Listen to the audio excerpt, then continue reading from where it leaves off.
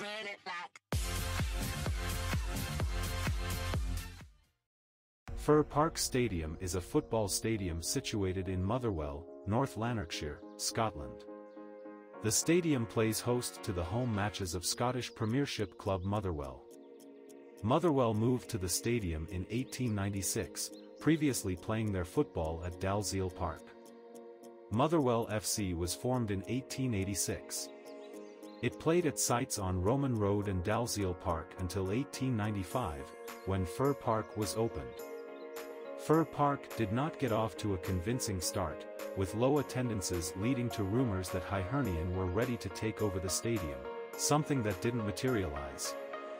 At the 2008 annual general meeting, Motherwell announced plans to investigate the possibility of a redevelopment of Fir Park, or the possibility of a move to a new ground.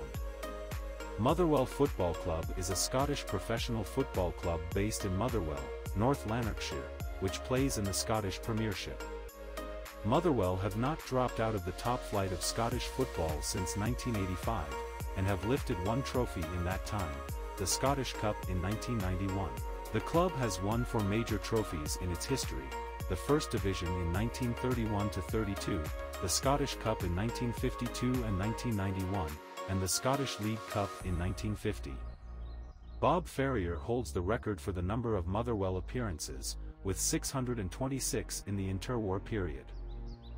The goal-scoring record is held by Hughie Ferguson, who scored 284 league goals in 10 seasons in the 1910s and 1920s. Willie McFadden's 52 goals in the title-winning 1931-32 season remains a club and country record for goals in one season. Fir Park's current safety certificate limits the capacity to 13,742, all seated in accordance with the Taylor Report, although the ground is listed as 13,677. The club's record attendance for a home match is 35,632, against Rangers in a Scottish Cup quarter-final replay on March 12, 1952, but as season ticket holders were not counted at the time, the true attendance would be over 37,000.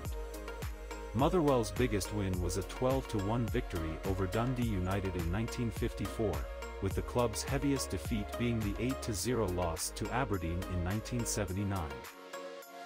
Take a tour to best stadiums and arenas all over the world to our channel's playlist. If you liked the video, feel free to comment, share it and subscribe for new stadiums and teams all over the world.